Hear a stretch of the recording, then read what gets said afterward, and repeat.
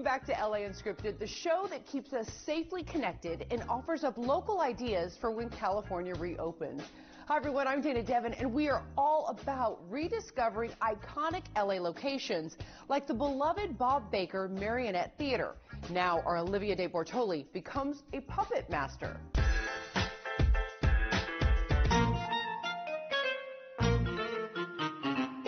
Bob Baker Marionette Theater is the longest and largest running marionette theater in the country. We've been around since Bob Baker, our founder, was 6 years old, all the way back in like 1930. He saw a puppet show when he was 6 and then spent the rest of his life creating what is the Bob Baker Marionette Theater. It's about 2,000 puppets. We have a dozen hour-long musical variety marionette shows.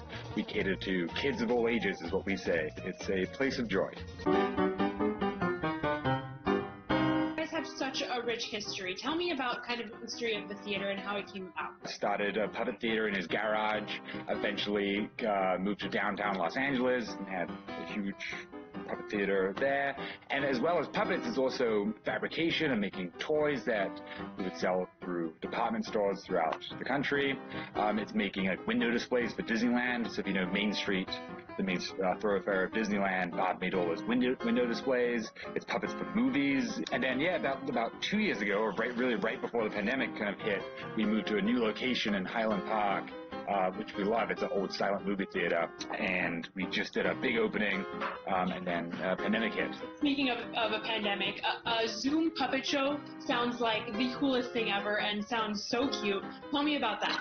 It's a wonderful way to kind of connect people with puppets and with joy. And really, so we do these Zoom puppet shows. You can do it for a birthday party, for a company party, for a field trip. And we do about a half an hour long puppet show, and you get to meet the puppets after it and really get a really in-depth backstage experience.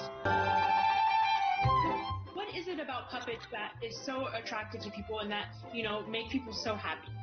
To me, the beauty and charm of a puppet is that it can be anything. It's like there's an empowered imagination that goes behind it, that a piece of cloth can become a character or a friend or an enemy or a villain or a hero or whatever it may be. They have the sense that you can be transformed into a story, into an emotion by something that's so simple and something that you really can see that isn't real, but yet it emotionally feels real. That's the key to the joy of puppetry. You can make puppets out of anything. A puppeteer really is just a matter of unleashing your imagination, kind of give life to anything.